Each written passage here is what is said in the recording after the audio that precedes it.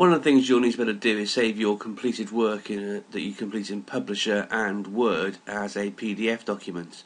So if you have, for example, like here, a project log, that will need to be saved to PDF. And there's many ways you can do this, but the easiest way is just to go to File and choose the Save As option. And then in your drop down list on your Save As Type bit, you simply just choose PDF and then save it. And there are lots of different options that you can choose from, but obviously for PDF you'll want PDF.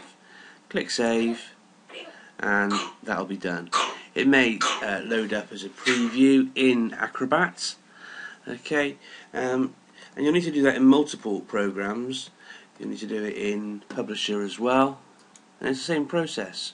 Just Save As, choose PDF from the list and save, and away you go. Job done.